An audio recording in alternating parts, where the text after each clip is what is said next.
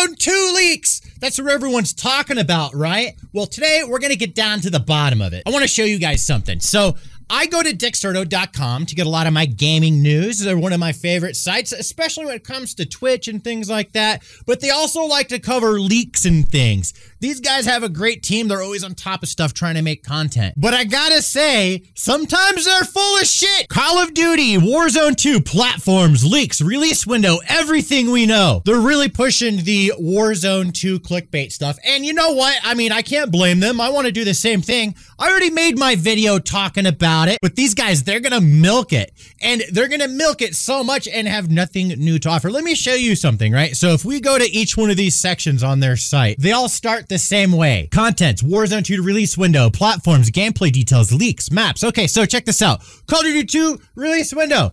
An exact release date for Warzone 2 hasn't been announced, but according to this guy from another website, it's coming out 2023. So they don't really know, and they already said this a couple days ago. They're just repeating it. What platforms is it going to be? No exact details have been confirmed. Every sentence starts this way. They don't actually know. They're just speculating and turning it into a big article. I get it, but the whole article is like this, and I'm just thinking, who reads this walking away feeling like they got something out of it? Nobody, but they gave them a click. Call of Duty Warzone 2 gameplay details.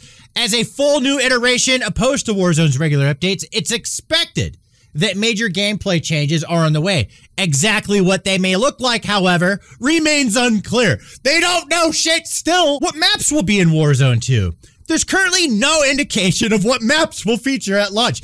Dude, every sentence is the same. It's so dumb. So what's the point of my video? Well, to clickbait you guys in here, but have you walking away with some sort of value, saying that everyone's full of shit until there's some real info out there. It's all just pure speculation. They're just gonna regurgitating all this speculation, like make it as if it's some official information, and then they say, yeah, but we don't actually know. Anyways, guys, thank you very much for coming to my TED Talk. That's pretty much it. See ya.